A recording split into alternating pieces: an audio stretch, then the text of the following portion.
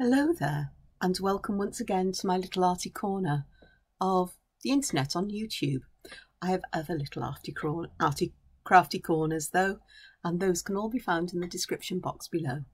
Firstly, thank you everybody for subscribing, for liking, for commenting, and just taking some time to watch my videos.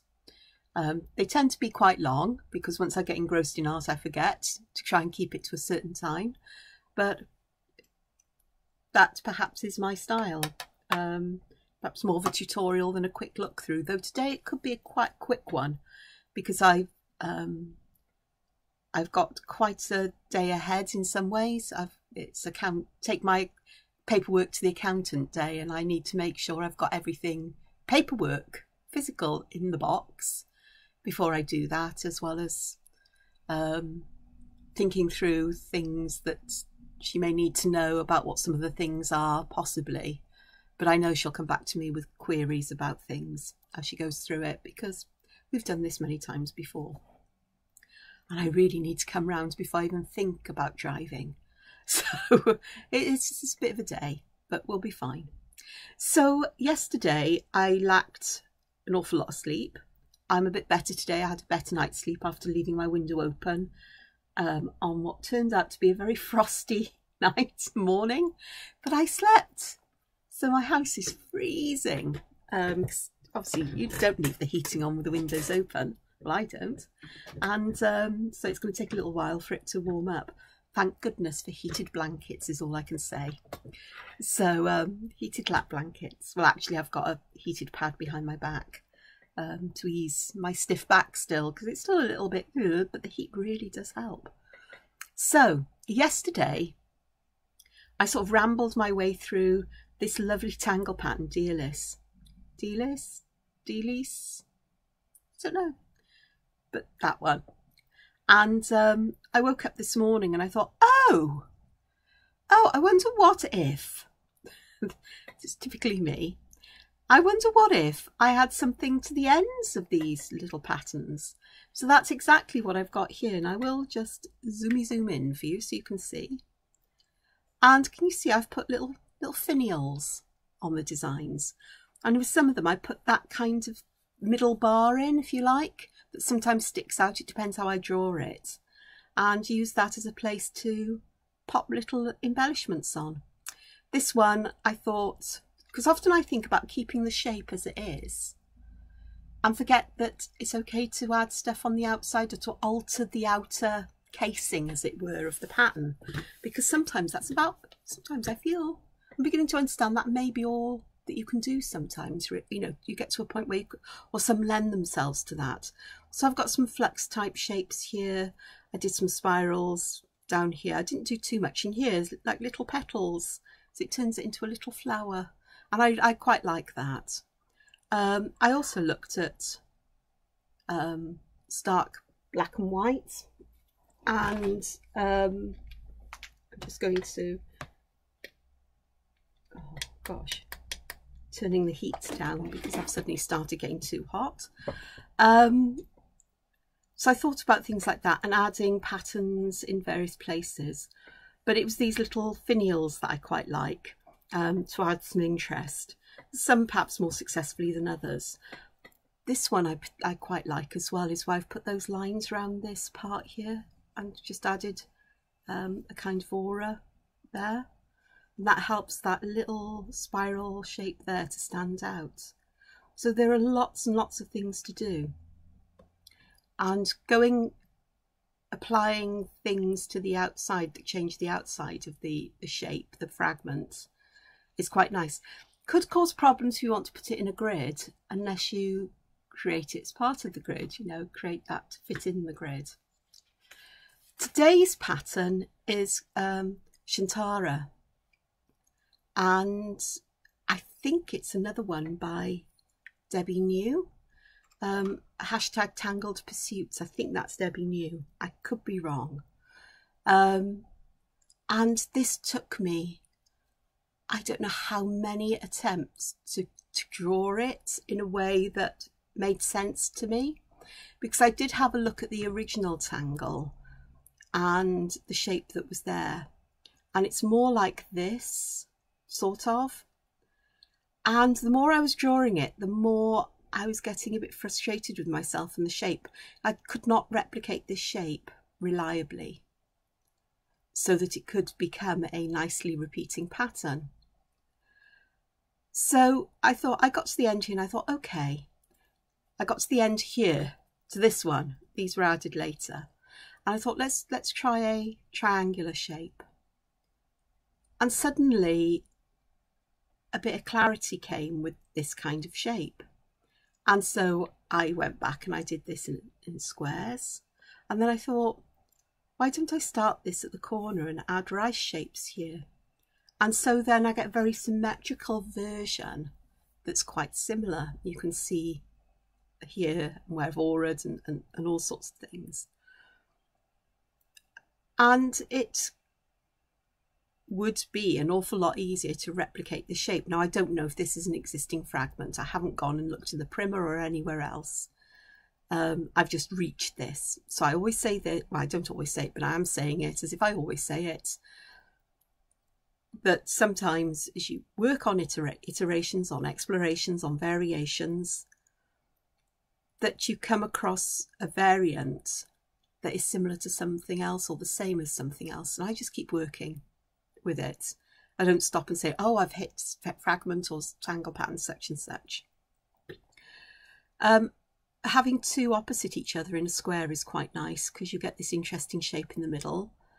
For that, I would, because I was drawing this and I'm not alert still, I think if I was going to do this in a pattern, I'd put pencil lines in so I could have this sort of matching up. But just half of them on their own and have that feeling of that frame and the rice shapes and the darkness there. It really does. It really is lovely. I think it is lovely. And it is this, but it's stretching and changing that shape a little bit. The shadow here makes all the difference. I've used Carbothello chalk pastel and a paper stump tortillon, whatever, to blend the colour out. And there's so many ways of doing that. This almost looks like a pair of hills with the sky and the moon. And I think Chantara means moon and water. I think that's what the translation of it is from Thai, I think it is, or, you know, there. So it still looks like moon over perhaps hills or moon over very stylized wave, I suppose. And of course I've piled moons up and created this. These are fun to create. Now then, let me just get, I'm going to drive you all crazy by going to the front of my book.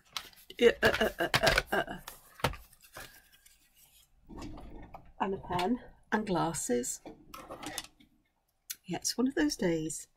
So if I very quickly take you through how I draw these. Yep, it's not a fountain pen, it's just the first pen I've picked up today. So the original one is sort of an arc from nearly one corner. If I pop in, you'll see a bit better. I did just press zoom. Oh, there we go. From nearly one corner to about the middle of the adjacent side. So I've popped a dot in and I'm going to curve there. Then we're going to curve to a little less than halfway along, again leaving a gap between that target dot, and then it's a curve out, in and out again, and then that shape. That's the fragment, I think, or the best I can draw the version that is in today's guide. But I sort of took this as I moved this point here and this point here. You'll see what I mean. So that stroke's equivalent to this one. That pen stroke is equivalent to this one. And now I need that kind of M shape going on here. And my love of symmetry means that it goes mostly in the middle, and then I can add that seed. So that's my version, which I quite like, or a version I've chosen to do. These ones that are floating, I just put the corner dots in for them, and then drew just the arc of the rice shape there, that arc of the rice shape there, and then just popped this in like so. And that's quite nice. And if I show you, I'll zoom back out. Here's a version that I've added shadow to, and I've popped it underneath here. I think I should have popped it underneath there. I think I just prefer, I'll start again. Pop the shadow there to give the illusion that this outside piece is almost framing something that's behind it. It's like we're looking down to the purple. Here I added shadow on the outside so that this shape and dot circle appear floating over it. So that's a really nice variation. These ones, it's really quite, you know, it's doing this, which I think is bales, and I am going to pop, I'm going to put, there's an imaginary line here, so I am going to pop dots in where I want these shapes to go. And I popped 2 circles there, so I replicate this, but you could put one big one in or a series of them. The possibilities there are endless, I think. This works nicely, and it was from putting this into a triangle, it works nicely in a triangle, that I came up with this bales kind of thing. So again, we get that kind of shape going on. So like this one here, and variations are plenty going on.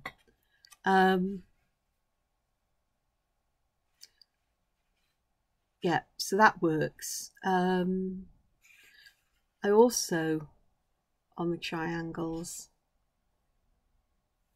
did the dots so that that shape floats away from, or is floating in the middle of the triangle rather than attached to the edges. So I'm sure people use those dots. I'm absolutely positive I haven't invented it. I must have come across it somewhere else. So other shapes.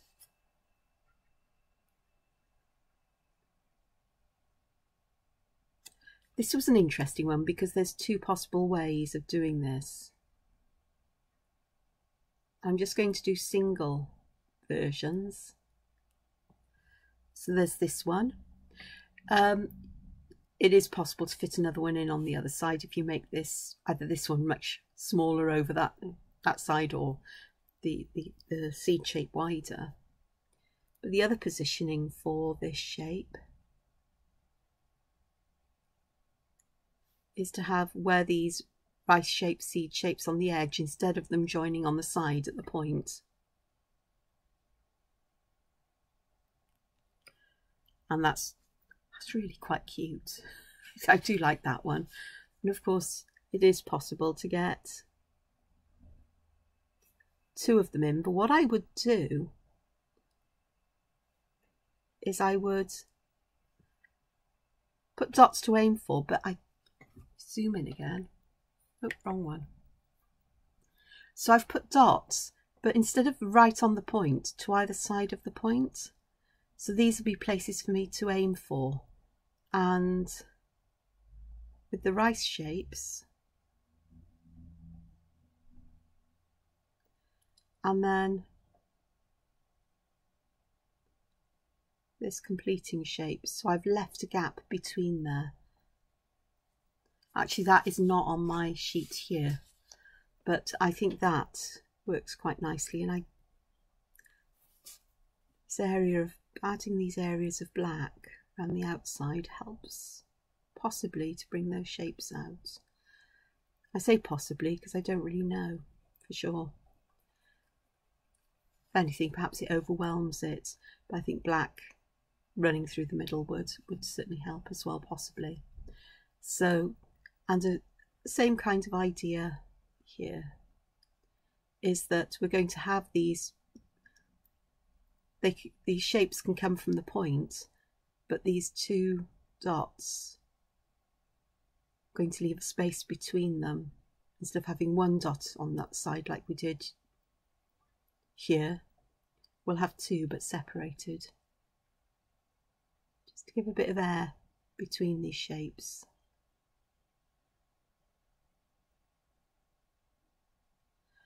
Like that. And this one I'll just pop those there. So that's quite nice. Other shapes. I did look at semicircle and use this as a way to get the shape there. It doesn't really translate well. Let me try doing these rice shapes from a point on the curved side, and that is a better representation. How you bring that shape out is well, there are many ways. And of course, ooh, what did I do here? Oh, that's right, to have one floating is quite nice with that. So it will work in a circle in the same kind of way. The circle's interesting because if you do a single one with, pop the rice shapes there and there,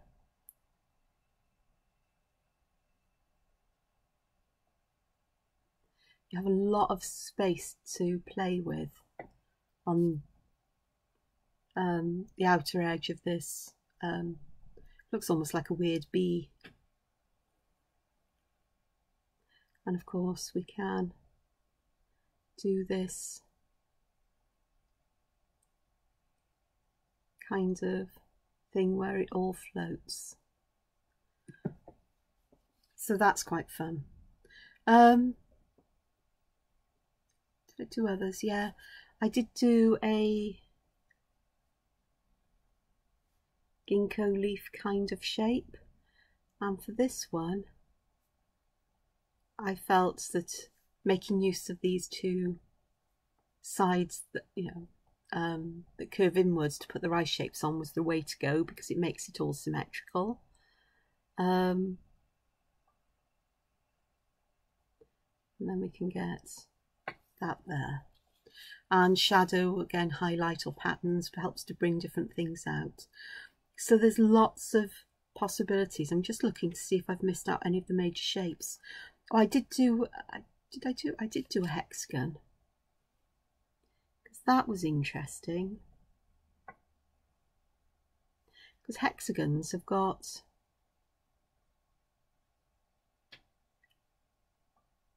three pairs of sides. So I'm going to add some dots in, and I'll have separate. I didn't mean to put that there. It's fine. It'll be fine.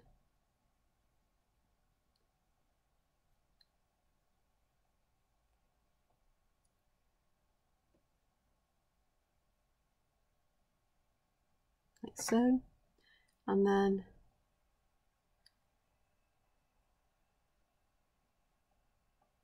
shape, and that fits in quite nicely, and pop it there.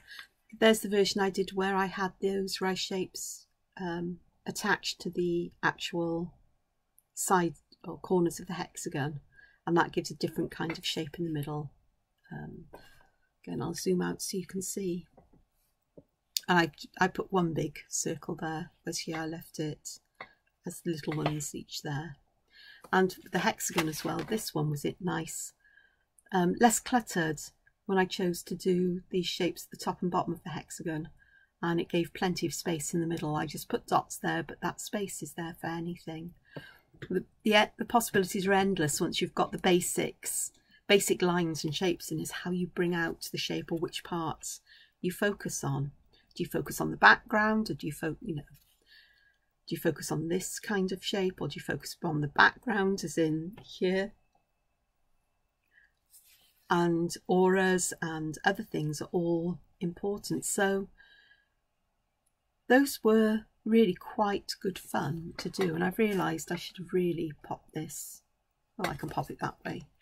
It might be upside down, but there's no right way up, is there? So it'll fit in there. So I've had some fun with all of this.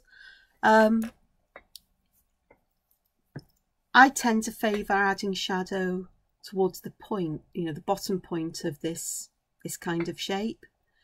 But I also quite like adding shadow to the background and really bringing that shape to the forefront. I find that quite pleasing. And having these shapes floating above, you know, in one way or another. I did try an odd shape, you know, wobbly shape as in the Pangea reticulum, but it doesn't really work. But I didn't think it would, but I had to try it just to be sure. If somebody can get that to work, please let me know, and I'll be interested. So yeah, so, you know, there's other shapes. So this parallel, and it's not a parallelogram, is it? Trapezoid, and a rhombus, which is a slanted diamond. They all work. So it's only the uneven one really that would be awkward to get it to work, I think. Kite shape would be similar to this, you know, it's yeah. So I'm just beginning to lose the plot. My brain has just gone. I'm rambling, so I'm going to leave this one here for today, and I just hope that you found it interesting and you can take stuff from it. I certainly enjoy doing this, and I think you can tell that.